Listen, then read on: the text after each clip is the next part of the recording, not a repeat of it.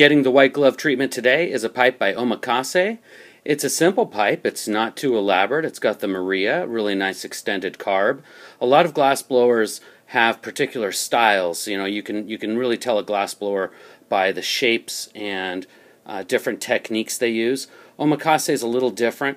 He likes to make kind of your basic pipes, but he likes to go and find the freshest colors by the color manufacturers, and he makes these just incredibly beautiful pipes with the freshest and latest colors on the market.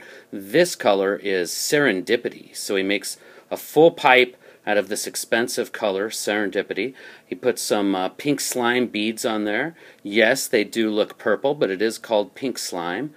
And he comes up with this really dope, fresh pipe. Check it out.